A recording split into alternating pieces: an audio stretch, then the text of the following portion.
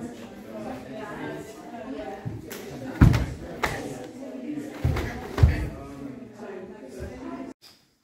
we're doing same arm grab.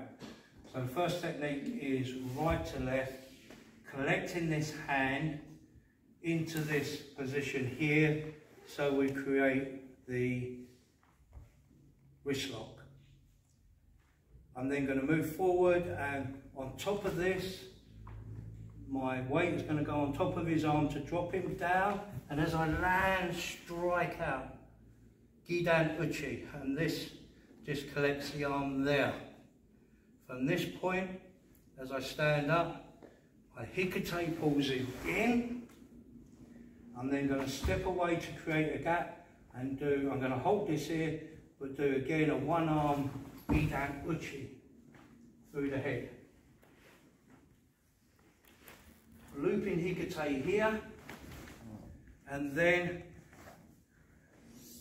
Kakazuki through the head.